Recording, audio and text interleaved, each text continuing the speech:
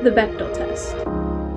The Bechdel Test is defined as a way of evaluating whether or not a film or other work of fiction portrays women in a way that is sexist or characterized by gender stereotyping.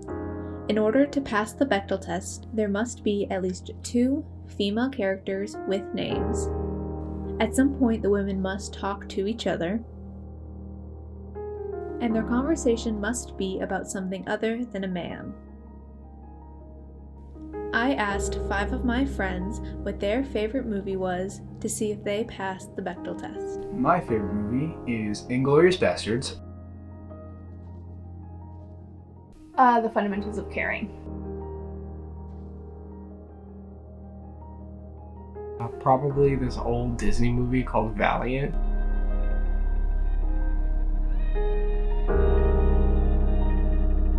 The Spider-Man Into the Spider-Verse.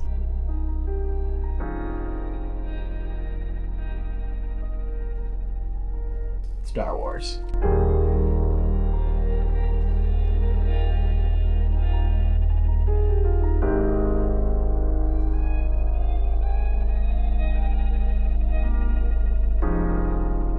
I feel like movies, they have a target audience, and up until recently we haven't given women the same priority or the same social status as men, so they weren't as important. They were only really seen as relationship pieces, so that was the only character trait that they were given. They make what sells. And so still a lot of people are stuck in traditional ideologies where men are placed superior, and it's what sells. I will admit there is a large stereotype of women needing to be sexy or super bad A to take over a man's role, or they need to be the loving housewife.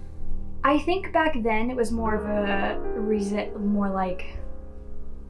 it was used more like oppressively because women's stories weren't really cared about. But now I think it's more, that's just not the stories like people want to tell. I will admit that. I think there's plenty of women, but unfortunately every movie, TV show, something, they fall into a very specific stereotype. It's up to women and up to different people to tell stories like that.